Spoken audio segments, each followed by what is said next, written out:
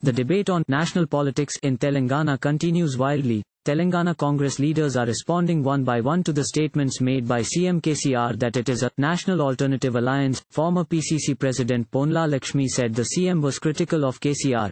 Speaking to media on Tuesday, Ponnala Lakshmaiah said that the slogan, Golden India, uttered by KCR was the most ridiculous.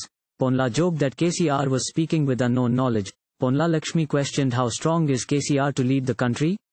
How much experience did he have? Asked bluntly, has KCR completed any project in the state during its 8-year rule? He asked. Ponnala questioned whether the Kaleswaram project had provided water to a single acre. Ponnala Lakshmaiah was furious with KCR for saying that KCR had the worst history of robbing the state and that KCR, which had bankrupted the state, was now looking towards the country. People are now realizing his true nature.